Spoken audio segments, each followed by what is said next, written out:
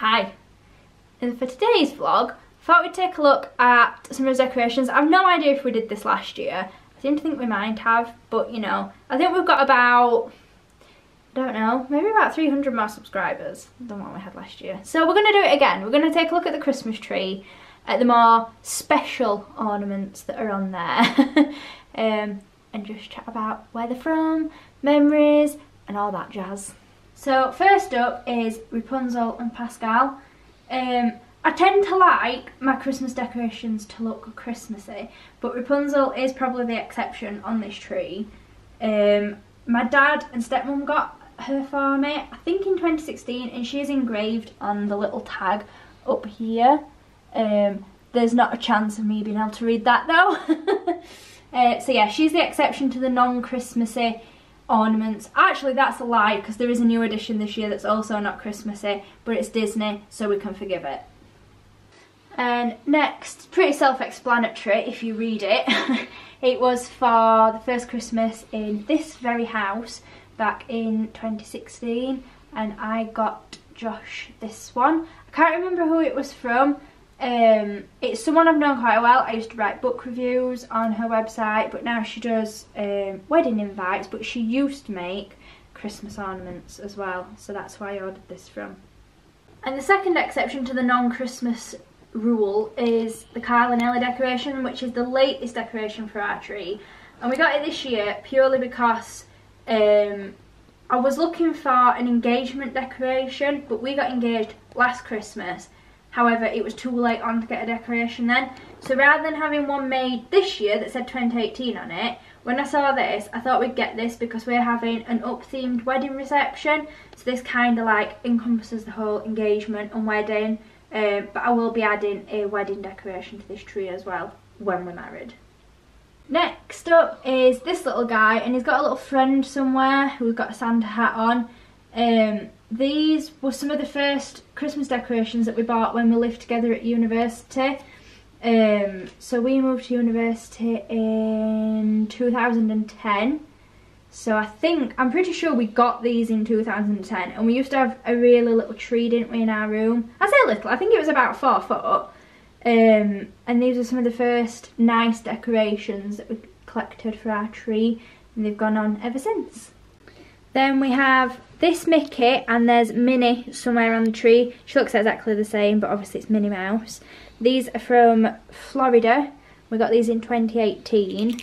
I think every time we go to Disney we'll probably get an ornament from there. We do have some others that we got in 2015, however they are extremely fragile and this tree is just not up to scratch to hold them this year, so we chose not to put them on the tree this year because Josh broke 2 last Christmas and I'd rather that the rest of them didn't get smashed this year. And another old uni one is this little wooden star. I don't think we used to hang it on the tree, we used to have like a notice board in his room because we lived in the same place for 3 years at uni. So I think we used to hang it on there, but it goes on the tree now.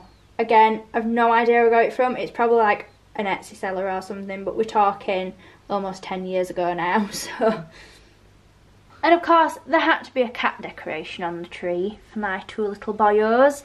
I picked this one up from Chatsworth Christmas Market, I think, in 2017. But yeah, got to have my little boys represented on the tree. And finally, another home one that Josh got me back in 2016.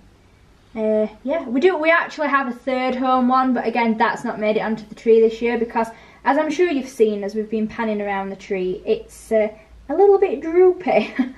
So we chose not to put that one on either. But yeah. By the way, I am aware it's very hard to see because it is actually see-through, but it just says on it, our first Christmas in our new home 2016. And then the rest of the stuff is just made up of these Primark baubles. We have a few of those on there. We have a few big red and silver ones that I think were from Wilkinson's, again when we first moved in together. And then we've got some glittery ones as well that I really like because they always catch the light really nicely. I believe they're probably from either Wilkinson's or B&M as well. You get a similar sort of thing every year. So that was our Christmas tree.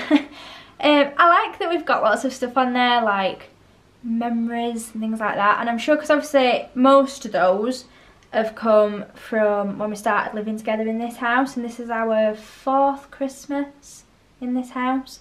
So I'm sure over the years we will get many more special baubles, but they will be hung on an artificial tree from here on out, because as you can see, that tree, we've not been able to hang a lot of the special ones on there because unfortunately it is a very, very weak tree. So next year we might do a tour of our artificial tree instead. So if you liked this video, don't forget to give it a big thumbs up, and if you haven't already done so, subscribe to our channel. And with that being said, we're going to get gone, and we'll see you guys next time.